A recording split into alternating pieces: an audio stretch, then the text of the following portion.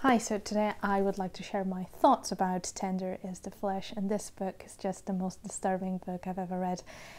And one of the things that makes it so disturbing is the fact that it's talking about this experiment of what would happen if all of a sudden all the animals we are currently farming, they catch a disease and we cannot eat them anymore. What would happen in that case? What would humans do? Would they just become all vegans and stop eating animals? Would we do some crazy lab experiments and start multiplying their cells and just finding ways of creating false meat, which is something we are already doing, but in the case of a book that was just not possible. So what we decided to do will just completely make you question human psyche, and that couldn't be more disturbing. It is talking about the fact that we decide to farm humans the same way as we farm animals. We would pick out a special certain kind of human and we would just put them on these slaughterhouses and breed them and make them do weird stuff, and we would just kill them the same way. But this focuses more specifically on what we do to women, and in this case they decided to select a certain type of women, and they would take their milk exactly the same way as we do with the cows, and it just makes you really disgusted and question everything, and probably will make you look at your plate in a different way and what you eat. So while reading this book, it just made me think about eating animals in a completely different way, and I for a while started feeling very disgusted about it.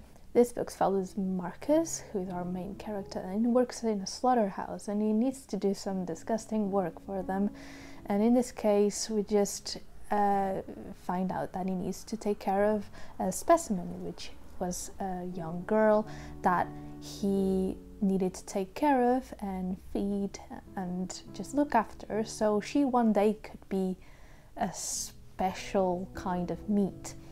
So we follow this character and he is extremely unreliable. He just makes you think about him in a way, but in reality he is another.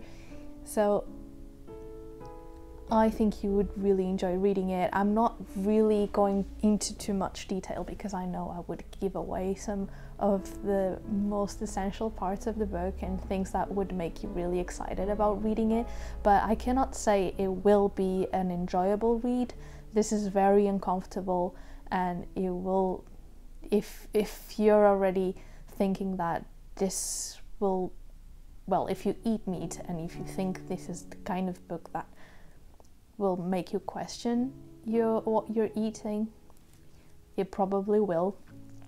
And it's just written in a very simple but elegant way, and it is actually super realistic. It could be, the way it is written, it could just be the reality. And that is one of the most fascinating things about this book. There will be plot twists, I can guarantee you that. Well, at least that's how I felt about it. And to make things even weirder, this book is half eaten by dogs, which makes it weird. But that's just how it is, and I'm not getting rid of this copy because I filled it with notes and thoughts. So yeah, if you decide to read this book, please let me know what you think, and let me know if you found it as disturbing as I did. But if you're looking for a weird book that is not comfortable and it's out of whatever you consider as normal, this is it. This will probably make you think in a different way, and it's very thought-provoking, so you will probably be questioning a lot of things. If you're looking for a book that you will just enjoy, probably not this one. Skip this one, try something else. But if you are ready to be challenged, this is it. Completely recommend it. If you would like to hear more weird recommendations, please let me know. I did read a few weird books in my lifetime. So thank you so much for watching, and don't forget to subscribe if you would like to see more of my videos, and have a good day, and I'll see you in my next video. Bye!